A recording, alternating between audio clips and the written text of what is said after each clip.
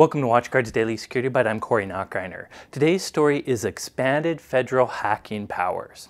As of today, December 1st, the federal government in the United States now has more powers to hack computers, presumably to catch more bad guys. Today, something called Rule 41 of the Federal Rules of Criminal Procedure got an update. And this update essentially allows feds like the FBI to get one court warrant to hack many different computers around the world in certain cases.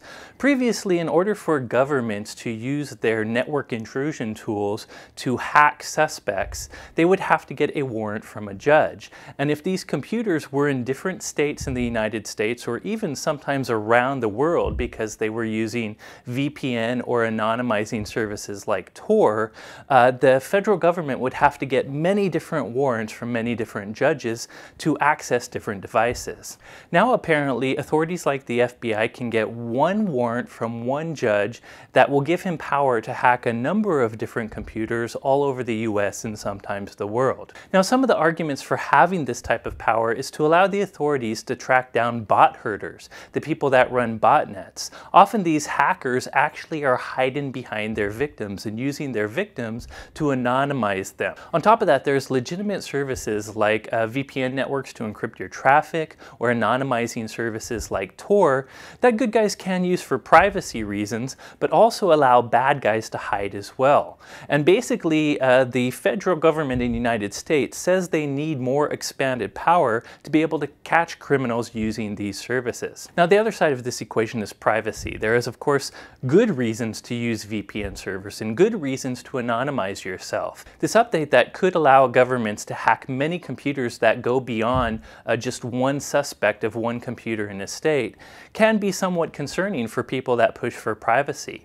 On top of that, if you're just a victim of a botnet and the FBI is doing a second hack onto your computer, that could pose problems. You know, just an innocent person in, I don't know, Idaho having their computer hacked just so the FBI can track down bad guys may not be the best thing.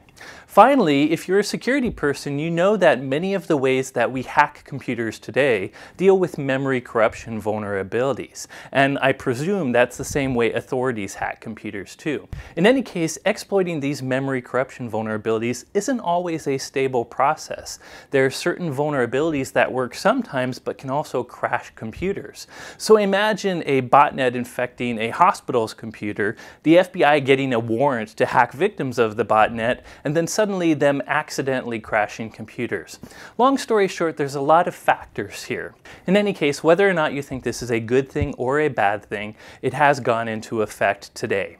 By the way, while we're talking about this, in the UK, they just had a Snoopers Charter pass, which is basically an update to some of their rules where if an ISP implements some new mechanism that adds more encryption, the government in the UK can actually tell that ISP that they need to circumvent it or get rid of it. So it's essentially encryption backdoor capability in the UK. So it's not just the US that are starting to get much more aggressive with these laws that on one hand could catch more bad guys, but on the other hand have very major privacy implications for all citizens around the world. In any case, a very interesting story. And while I do think governments do need tools to catch bad guys, I think any government giving overly permissive hacking powers is a dangerous precedent.